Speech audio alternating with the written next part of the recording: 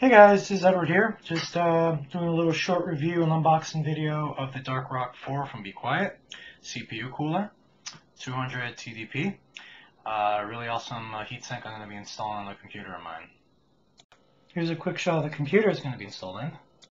And here's a view of the inside where this cooler is going in on the Socket 20113 motherboard. Currently using a Xiaomi CPU cooler and running an Intel i7-5930K.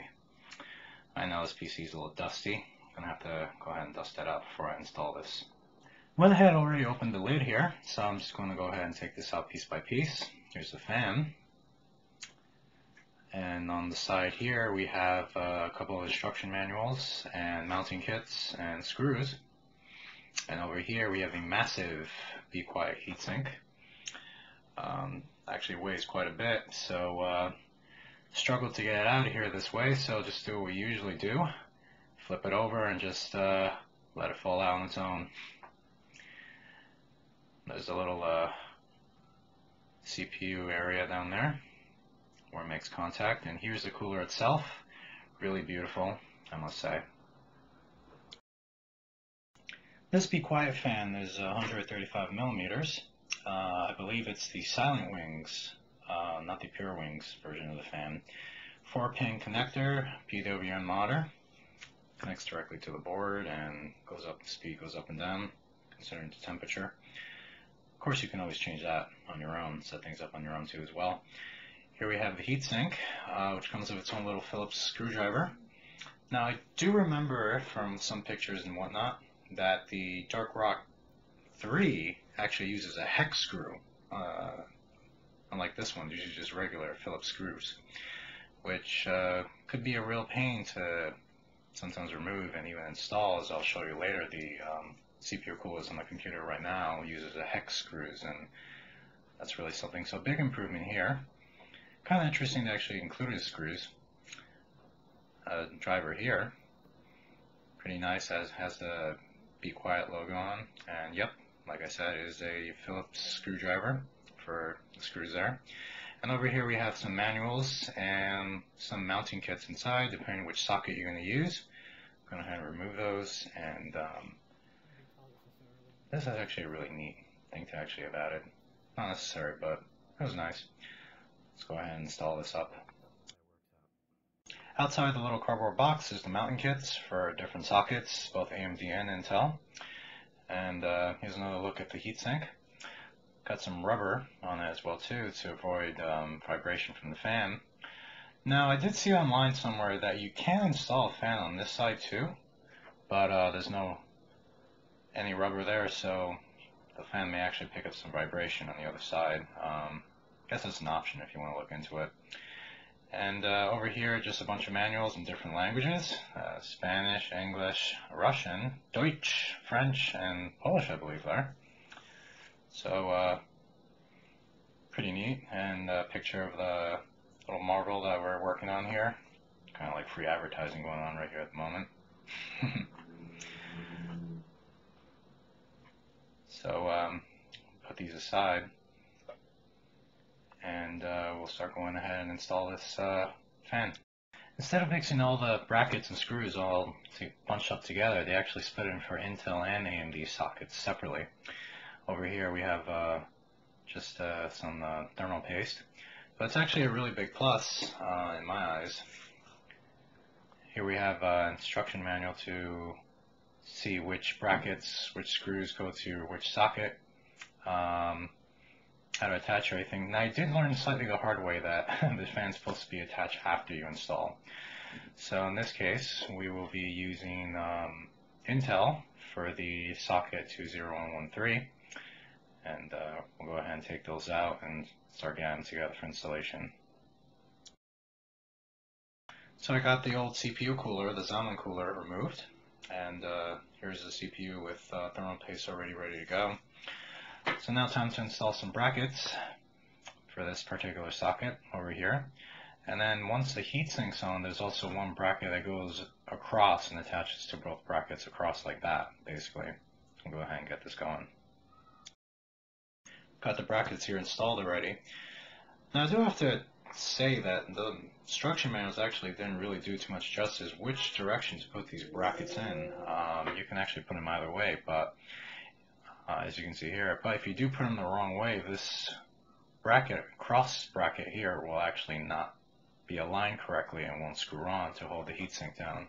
Just something to keep in mind when you're going ahead and install this, whichever socket you're using, if it does require this cross bracket over here, which probably will. Use the heatsink installed and mounted now, and actually screw it in. Just be sure you put this heatsink in correctly. The Be Quiet logo should obviously be facing you and readable. The only thing is, be sure to keep in mind you have to install the fan after the heatsink's installed. You can probably tell how tricky it is. You won't be even able to screw it on the right side there. So let's go ahead and get this fan installed on.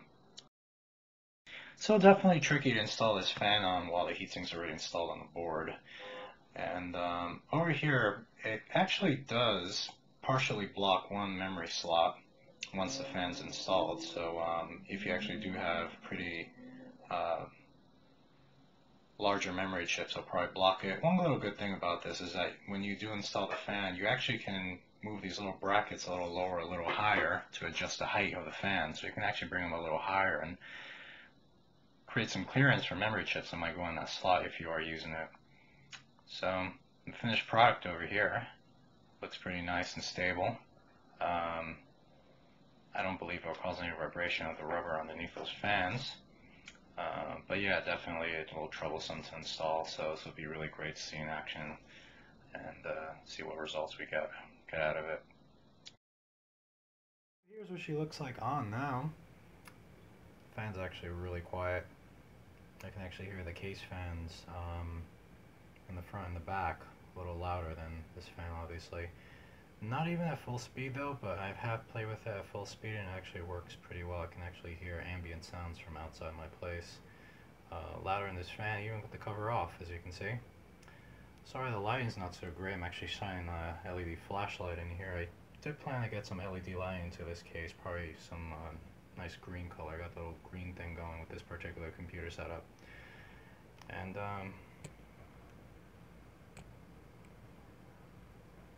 there is a little clicky fan in there, and I do believe that's probably one of the other fans, either in the rear and the back.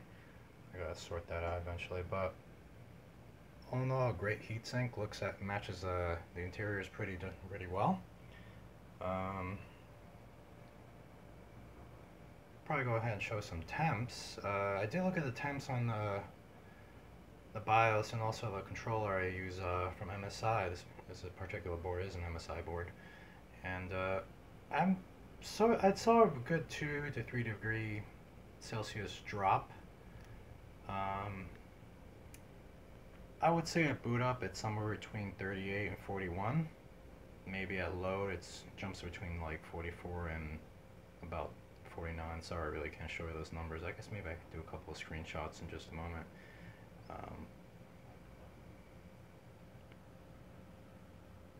But so far, definitely very, very satisfying installation, and I really did like how quiet this is. The Zalman cooler. I actually did have two Zalman coolers installed on two of my computers. I'm going to be replacing it. In case anyone was wondering what the second Be Quiet CPU cooler is for, it's actually going to be for another computer, and that's going to be my main PC, which I've mentioned in another video, and one of these days I'll definitely do a little video on it. So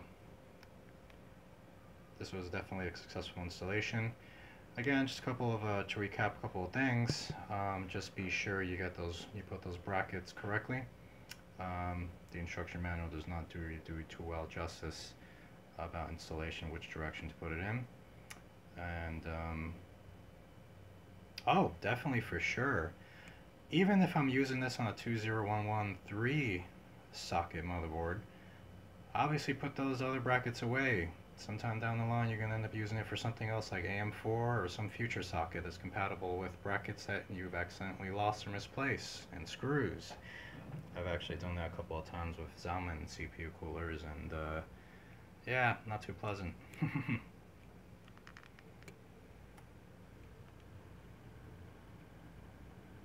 Try to get as close as I can, see if you guys can hear anything in there.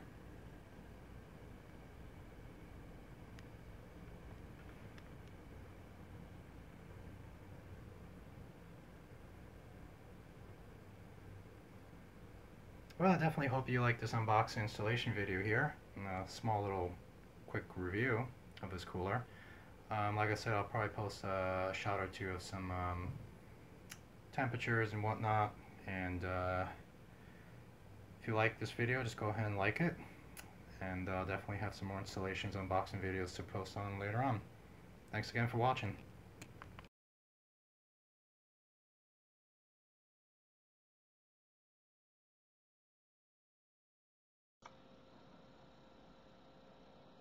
Yeah, don't forget to take that off.